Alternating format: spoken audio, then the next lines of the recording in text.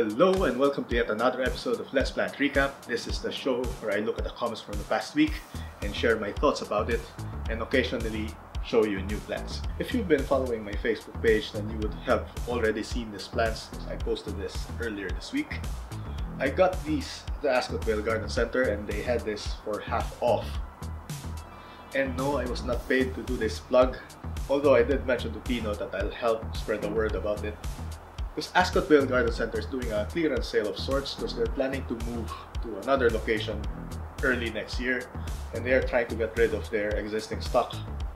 So if you somehow found yourself here in Melbourne, then I would highly recommend visiting their shop because they do have a nice selection, and at half the price, you can't go wrong.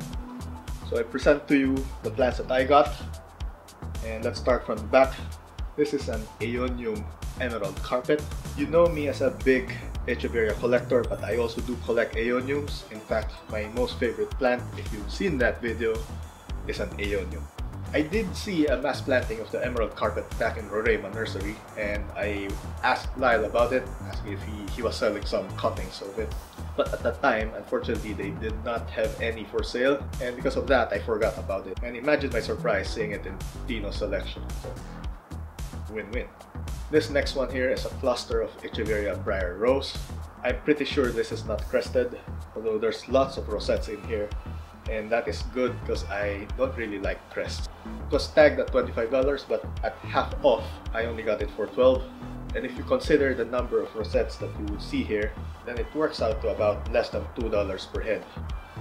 Now moving on to the front, this small one at the right was tagged as Agavoides Mountain Range, but I can't find it in my usual references, so I'm going to be a bit skeptical about the name for now. Upon visual inspection, my first thought is that it looks a lot like the Echeveria Martin, so maybe it might be related to that.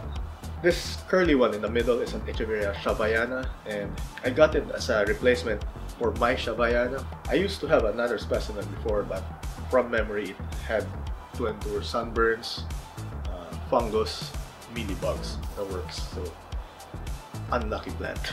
Hopefully this specimen would fare a lot better than the previous one. And finally, this tiny rosette here is labeled Echeveria Clara. Many websites list it as a variety or a form of secunda, but I'm not so sure that's correct. But we'll see. Once it grows flowers, then that would help confirm that it is a secunda, because the flowers tells you a lot about the species. I think we're about ready to have a look at the comments, and we're going to do that indoors. Time to look at the comments, and let's start by looking at the previous recap for episode 76 from Patty Gugenmos. Your sincerity and dedication to doing this is amazing. I was going to ask how well your knees and back do after all of that. I'm glad to hear you are not in much pain and still able to carry on. I would truly have to use the 2-ton front end loader to lay in while I reach for the back areas with bad knees. I am serious.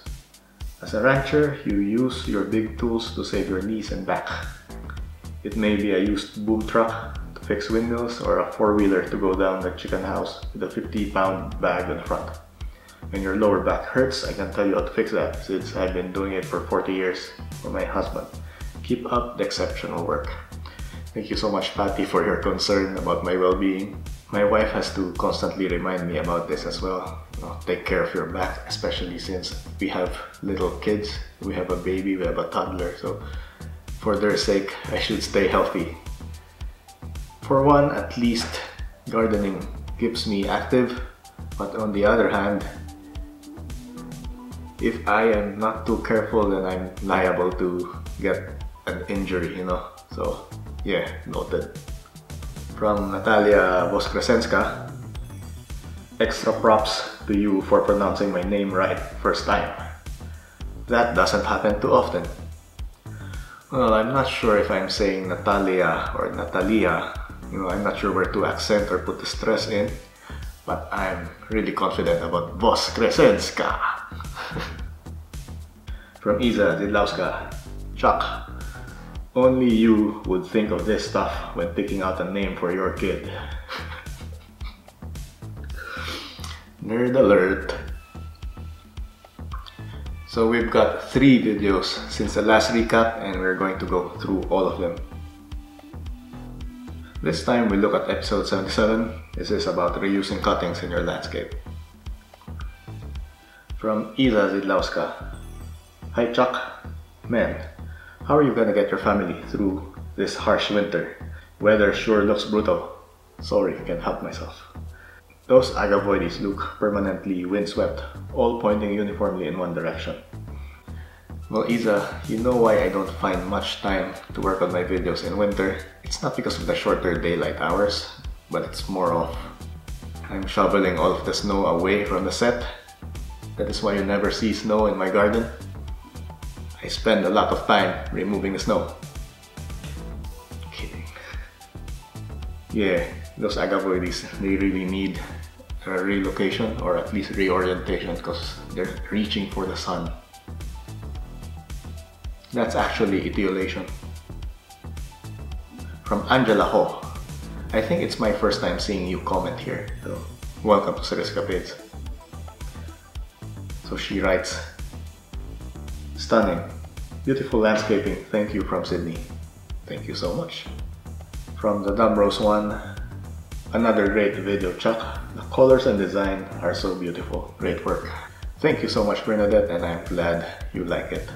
From Samantha Theory, I really enjoy your videos and your yard is such an inspiration. Thank you so much. From Kathy Gilbreth, enjoyed another fantastic video with your gorgeous succulents and love the addition of more rocks. Great music and editing also.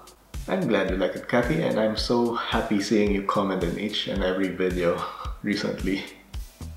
So really, thank you so much for your support. From Tomas Mones Cazon, Chuck, I love the new style. The music, the shots, transition, the plants. Your videos are awesome. Those really were stunning photos at the end. I really need to get out with the camera more often. Thanks for another magnificent episode. Thanks for the compliments, Tom, and I'm so glad you noticed all of those little details. Like I told you in our own chats, I've been thinking hard about my previous videos and identified the elements that I like there and the elements that I would like to see there. And I tried some adjustments in this episode, and you know, it was a risk because there's a little risk involved. I was not sure if the new look and feel would work, but thank you for your feedback. It tells me that I'm doing something right. From Zainizana66. Wow, it looks fabulous. I'm learning so much from your gardening. Succulents are just so immediately pleasing. I'm trying to grow something from bulbs and oh my god, so boring looking at bare dirt. I bet I was sold something dodgy on Gumtree. Live and learn. I would have to agree with you, and I'm also not sure that my tulips worked, and I would not know until spring, so From Alex Late. I love what you've done. I did up one of my front garden beds and I hope they take over like yours. Give it time, they will grow. From Given to Grow, I love the flashbacks in this video as well as the music. When it came in around 3 minutes, it had me doing silly little dance moves while drinking my morning coffee. When you trim the blue senecio, all of a sudden you reveal that beautiful succulent. It looks like it's in a bird bath-like stand. That was amazing because I didn't even see it behind the chalk sticks. Back to enjoying the music at 6:43. Haha. I can absolutely see what you were talking about in your last recap video regarding the video quality and editing getting better. It really had. Great job, Chuck. Thank you so much, Denise. About that arrangement behind the chalk sticks, it's this huge bowl about 70, maybe 70-80 centimeters in diameter, so it's rather large. I moved it out from somewhere in the alcove. The alcove is this separate spot right next to the house, which was not getting enough sunlight. So I used to have a bowl there and I deconstructed it and moved it over out into the open, where hopefully it would be getting a lot more sunlight. And at that time, that mound there, I just stuck lots of cuttings around it, so I didn't really take mind of the overall look and feel. but I just wanted something to tower over them, so I stacked large boulders, rocks on top of the bowl, just making sure it doesn't break, and stuck in some succulents in there. Unfortunately, the bowl being too far back, it's not as prominent as it should be, so I don't know, I might work on it again at some point, but not now. It's hard work. Again from Denise. Okay, I should have waited until the very end of the video to send my comment, because I would have added this. You are now making what I would consider the best quality succulent videos on YouTube. I can only imagine your channel will continue to blow up. Wow, that's so intense. And I wish you're right. From Blissful Box, I really enjoyed this video, so much fun to watch. It gets better each time. I'm so glad you think that way. I am constantly trying to improve, and your feedback helps me know that I'm doing it right. From Leah G, just curious as to why you don't have the grass grow right up to the garden edging. The grass that we have growing in our backyard is called kikiu grass, and it is very invasive, and if I left them alone, they can crawl, they can send their rhizomes under the pavers. The concrete pavers that we have, the edges, they are not too deep. I think it's just this deep, and the kikiu grass can send rhizomes underneath and grow on the other side, and it's a pain to remove them. So rather than give them the space, give them the capacity to grow on the other side, I have to cut them right at the source and leave a gap. That way it would be much harder for them to cross over. And finally, we have the comparison video about the elegance and the glauca. There's lots of comments here, so I'm going to cherry pick. From Sandy Shirley, Chuck. I may have squirted my Diet Pepsi out of my nose when I saw you demonstrate how they flower. Hilarious. My plan worked. I wish I could have seen that. From Aneta S. Yes, please do this more. You got it. I promise that I would do more of these types of videos. I like doing comparison videos because making comparisons is, I guess, one of my strong suits. And apart from that, I'm thinking of working on this little mini series about how to identify, how to compare, how to identify succulents based on their characteristics like the leaf shape, the leaf apex, the leaf edge, the flowers, maybe the rosette shape, colors, I don't know. Yeah, so maybe a series on identification, on how to identify or what to watch out for when identifying, because it can be quite hard to identify, but you know, if you know what to look for, then at least it helps narrow it down, you know, point you in the right direction. And of course, as you know, I collect echeverias mainly, so I would be framing the videos in terms of echeverias, but you can apply the same principles to any other type of plant. Might just look a bit different, but it's pretty much the same. From Anne McIntosh.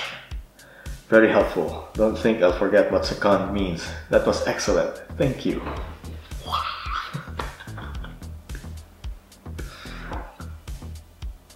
From Kim Tauti, still don't know how to say your name.